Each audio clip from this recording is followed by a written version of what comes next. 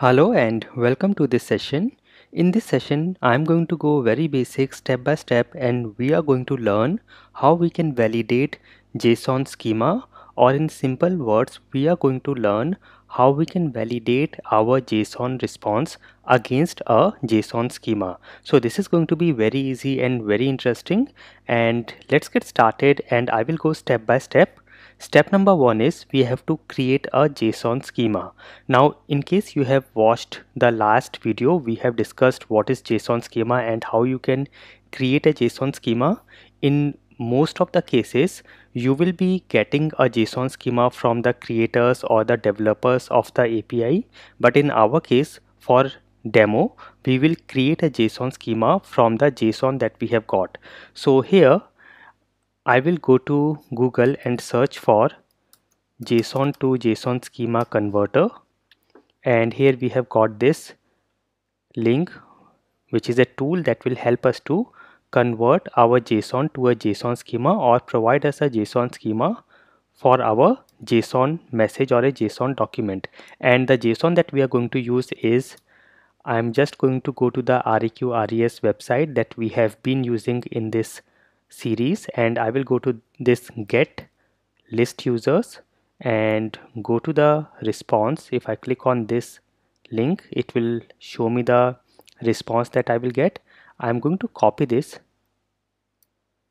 and I will go and paste it here.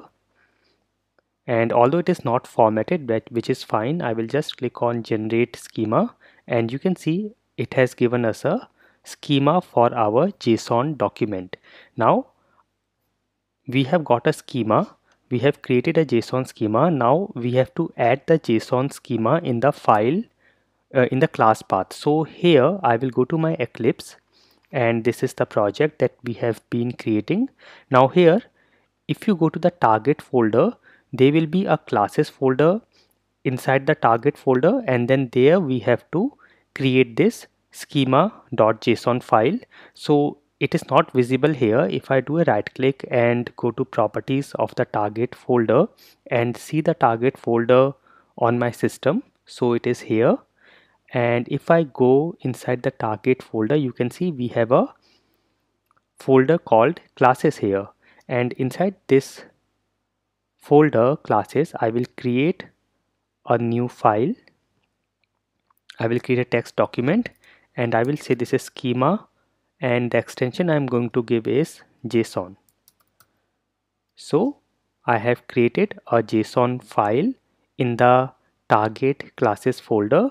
I can open it with any of the editors like Notepad++, and here I will add the JSON schema that we have created here.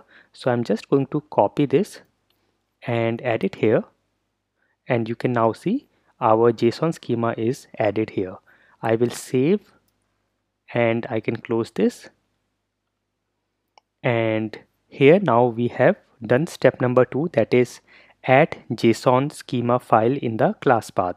Now step number 3 is we have to add a Maven dependency for JSON schema validator that is coming from REST Assured. So if I go to Maven Central or the Maven repository, here I will search for JSON schema validator.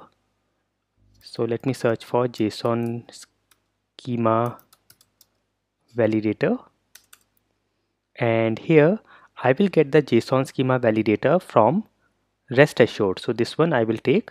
I will click here, and as of now the latest version is 4.3.1, and this is the Maven dependency. I will copy it from here and go to my pom.xml file in my project, and I will paste it here, and to format I will select everything and press Ctrl I and save. So as soon as I will save, I will get the dependencies added. So this will add all the JSON schema validator dependencies, and you can see it here. And now we have done step number 3.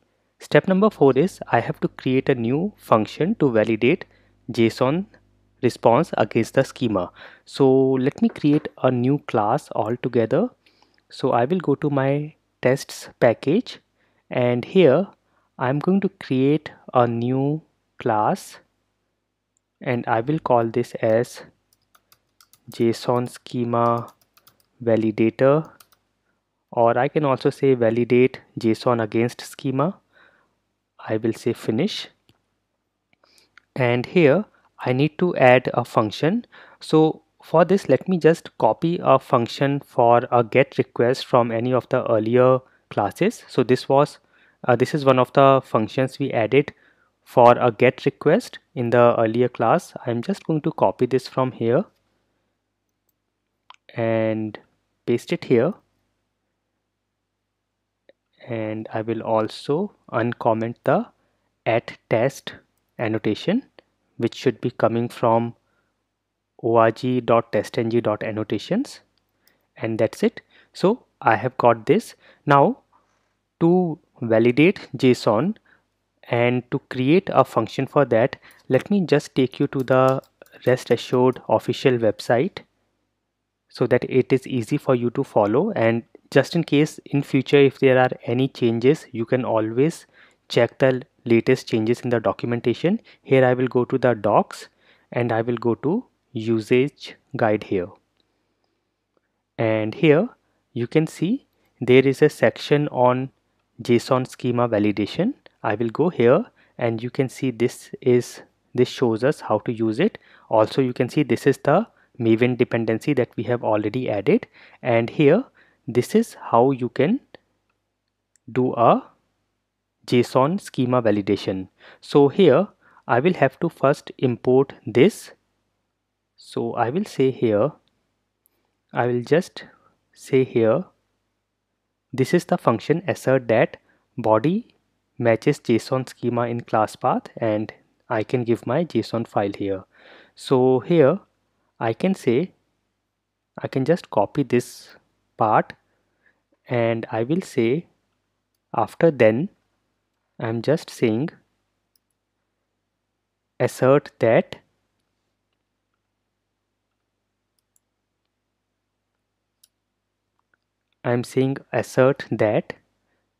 body matches JSON schema in class path, and here I have to give my JSON file name. So I will say this is schema.json that we have added in the class path, and you do not have to give the entire path here because it is already in the class path. So you can just say your file name, which is schema.json, and here this I have to import. So I have to import this. So I will say here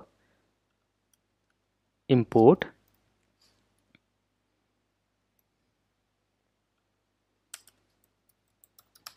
and here I will say, let me just check if we have some example that shows us the complete path to import, and let me see here I will say io.restassured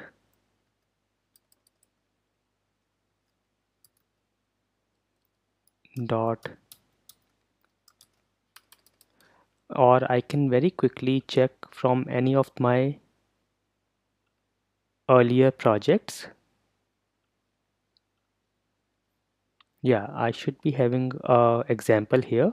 This was I created just for an example, and I will go and check for, yes, here I can get the exact path, which is this one.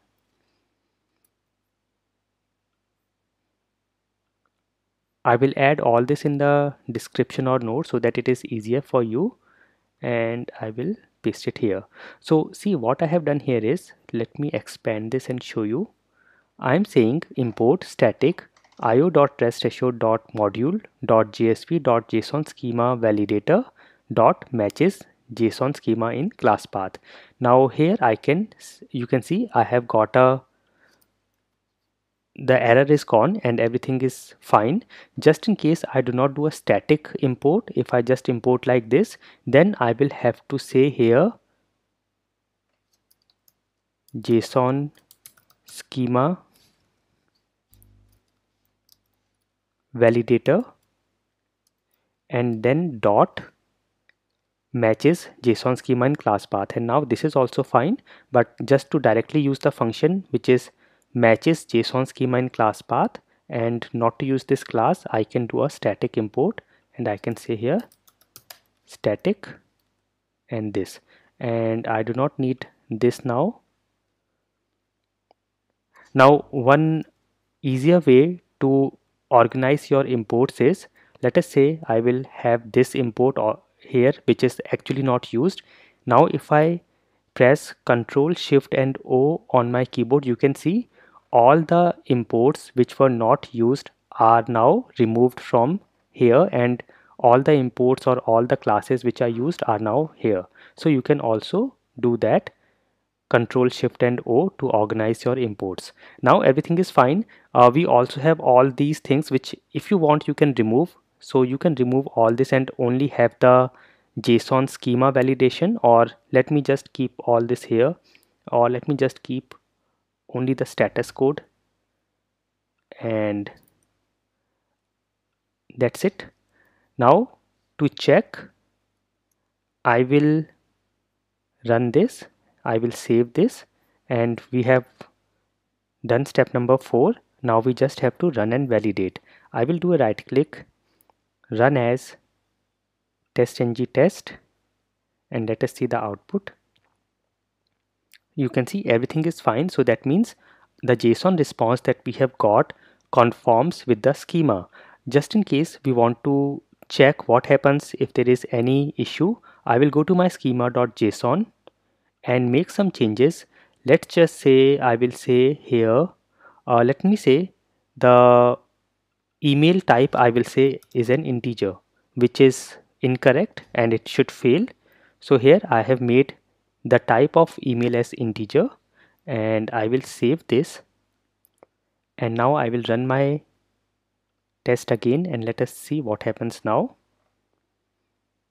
And you can see there is a failure, and you can see it says the response body doesn't match the expectation. And I can also check this on the console. If I go to the console, you can see here it says the content to match the given JSON schema, this has failed. And it also says us here, you can see the error is instance type string does not match any allowed primitive type which is integer. And here we see the pointer which is the email and all the details we have got here. So that means now our JSON schema validator is working, and this is how you can validate your JSON against your JSON schema. I hope this session was very useful for you, and I will meet you in the next session. Thank you for watching.